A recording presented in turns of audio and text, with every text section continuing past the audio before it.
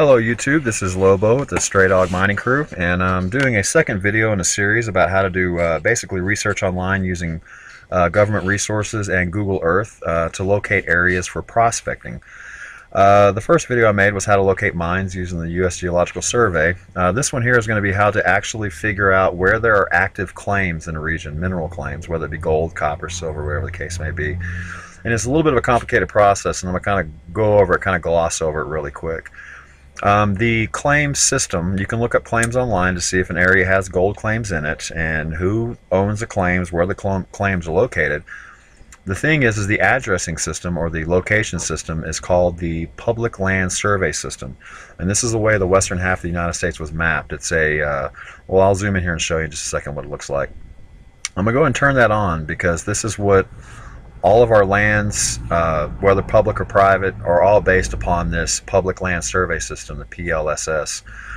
You need to be online because it paints it from a database online. So if you have a connection online, you can do this. Now let's say that I want to search an area here. This area here, I want to look before I was in Union City where I'm hanging out.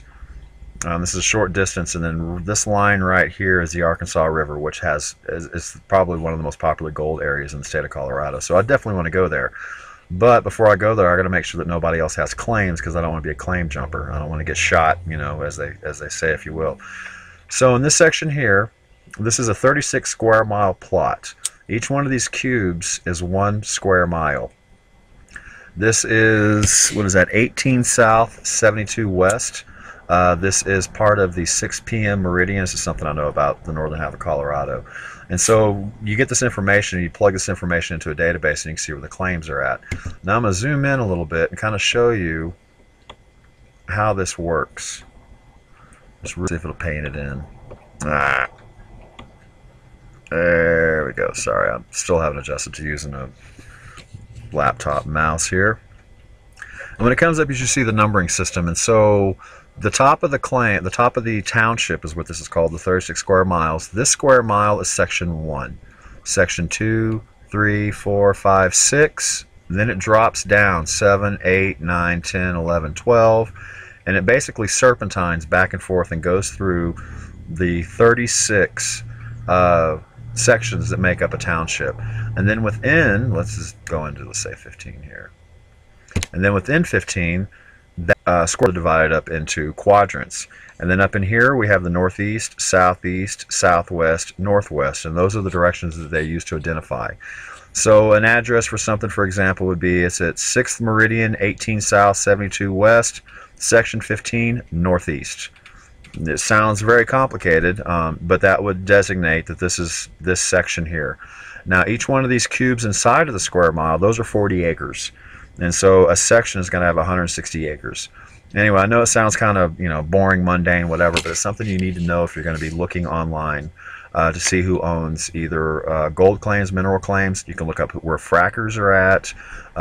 You can look at private property, whatever, as long as you have this mapping system. So 18 south, 72 west. So I'm going to come over here to my browser. I go to the BLM website, the LR2000 website. I'll put a link below to it. I'm going to do run reports. And it's going to bring up a whole list of reports that you can run against the public lands.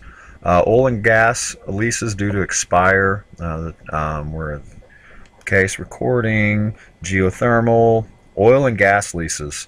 So if you want to find out if there's any oil or gas exploration going on in your area, you can find it right here. So where they frack is not really secret if you know where to look, people. Alright, so down here at the bottom, we're going to look at mining claims. There's a number of reports you can run. Each of them serves their own purpose, but I'm going to do basically a nice generic one to get you started. And this is the Geo Index. Now in the Geo Index, I need to know the state, and I need to tell them whether I'm looking for open or closed claims or both. And I'm going to select by the Meridian Township Range, which is the PLS system, and you can choose by others. You can look in counties, districts, administrative offices, but this is going to zero it into a specific region, that township there. So once we've got that, I need to select criteria. I am in Colorado, so my admin state is going to be Colorado. My Meridian Township Range, so I know it's a 6 p.m. and this was what, 82 south, Oh, I've already forgotten. Let me go back to Google Earth now. So we're looking at 18 south, 72 west. So 18 south, and then 72 west. And I'm adding this to the list to search, and you can see that address looks like that. They put zeros in there. It's a Unix thing, I believe, is why the format's that way. And if you wanted to, you could search multiple. You just change this number and keep adding it, and it'll search multiple townships, but we just need to search one. Case disposition. Now on this, I'm going to click on active so we can see there's active gold claims, and those are places that will be off limits for prospecting. Now it doesn't block the land off for me visiting it. I can camp on it, I can hunt on it, I can fish on it, but because somebody else has the mineral rights, I wouldn't be allowed to prospect. Legally would not be allowed to prospect it. The other thing to search for would be closed, and closed is really good to find areas where you know you can go find minerals because somebody had a claim there and they no longer have it. It's abandoned, so you can go there and you can collect minerals all you want, and you know there's a good chance you can find them because somebody else paid money to have a claim on it at one point. So we're just going to search for active because I want to go prospect and Joy and I want to go look for gold in the Arkansas. So we have the state of Colorado, there's the township. We're just going to look for actives, and then I'm going to select run report. Now this may take a minute here, and what this is going to do is it's going to give me a PDF file, probably a very long one, of all the active claims that are contained within this section. And then from that, once I find out where these active claims are using the PLSS system, it'll give me the address of where they're at. I can go into Google Earth and then in turn plot those on there, assuming that I can. Why did it not pull up what I was looking for? Try that again. As a query cannot be acquired because the service is down on the day I'm making a video about how to use a service. Come on, come on. Here we go. And the BLM websites and government websites, the Department of Interior, they take them down every night for 2 hours starting at midnight your local time. So as we can see here, there are claims here that are active, and these are load claims. These are actual mine claims. That's not what I'm into. I'm into plasters, which is panning. This is into heavy mines. So in section 5 northeast, there is 1, 2, 3, 4, 5, 6 mines, load mines there actively. So if we come back over just to see where that's at, section 5, there's 9, 8, it should be right here. Because we have to be connected for the PLSS to work. It's going to regenerate right quick. And it comes up there, section 5. And there's section 5. So in this little 160 square acre plot of land registered with the federal government is 6 active mines that are located in this general area here. And I can see that from looking at, this is 6, there's the 18 south, 72 west, section 5, and then the directional subdivision. And that's how you can kind of go in and see if there's active claims in these particular sections. So I'm not going to bore you with the details of it, but there's multiple pages to it. Now what I've done is I've gone through and I've documented where these are at. So let me find my folder. Placerville, Colorado. And then within Colorado, it is Fremont County, and I should see a folder for 18 South 72. And I'm going to click on that to turn them on. And then from this here, there is one claim. If I mark them in green, if they're a claim that has been closed, it's a place that I can go to and look at, and I'm definitely going to check that out. And then I can see here, these are the current active placer claims that are on that section of the river that I want to look at. And there's a lot of them. So it looks like, wow, there is a lot of them there. So it looks like this particular part of the creek, there may not be any area on this creek aspect.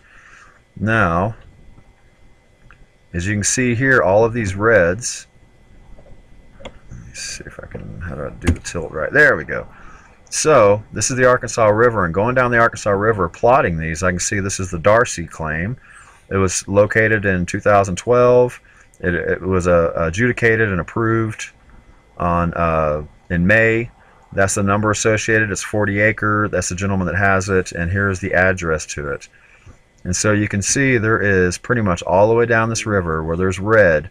that means there are active claims. That means that I cannot legally go dig for gold there. I can hunt, fish, camp, do whatever I want. It's public lands that I can visit, but I can't take a shovel and start digging around for stuff.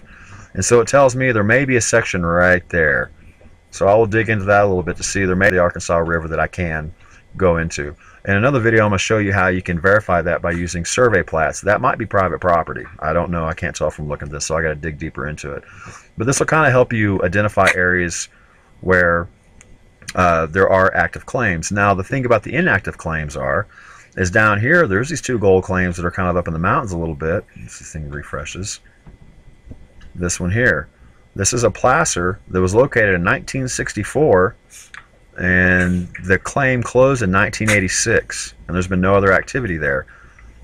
This tells me, since there's no other active claims in this entire section, that I should be allowed to go there and to visit this claim here, this green section, find a way into it, and then I should be able to poke around and dig for gold, because this is on public lands and nobody owns this placer anymore. But it was one for, gosh, 22 years, so they were pulling something out of here. So maybe something to check into. So I just want to kind of do a brief, it's not really brief, I'm over 10 minutes here in the video, but just some of the tools you can use online. Now, what you would need to do is, if I can find it, I'll post a link here, but do a search on PLSS, or Public Land Survey, plus KML.